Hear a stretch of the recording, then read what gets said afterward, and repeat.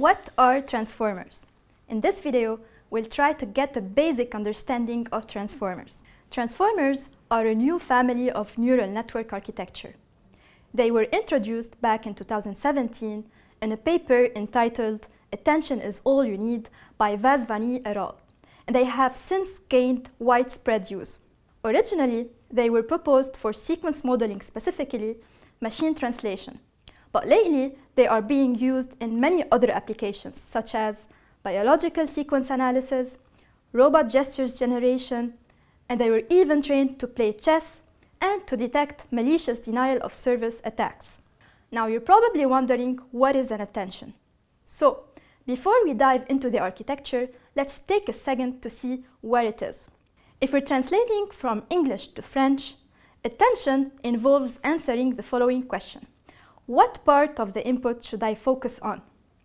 The mechanism involves learning to weight the relationship between each item in the input sequence and the items in the output sequence.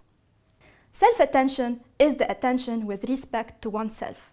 In this case, the question we want to answer is: how relevant is the ith word in the sentence relevant to other words in the same sentence?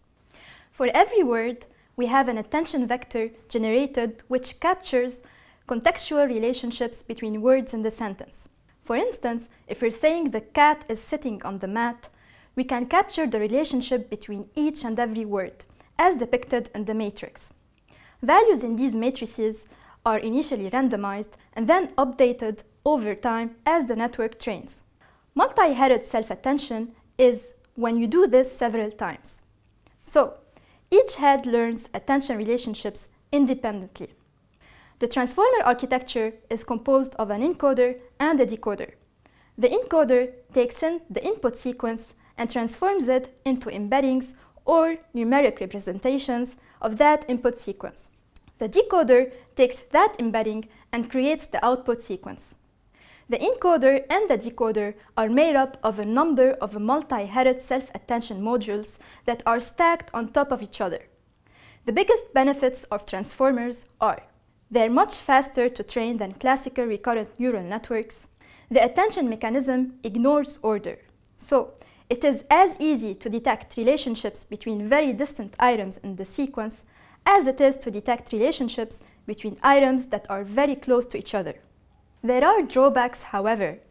They require a lot of memory and compute to train, and they tend to be very large models. Even very small transformer models still have tens of millions of parameters. Because they are so large, running out of memory tends to be fairly common while training these models. They also require enormous amount of data for training. Thanks for joining today, and I hope you found this video helpful.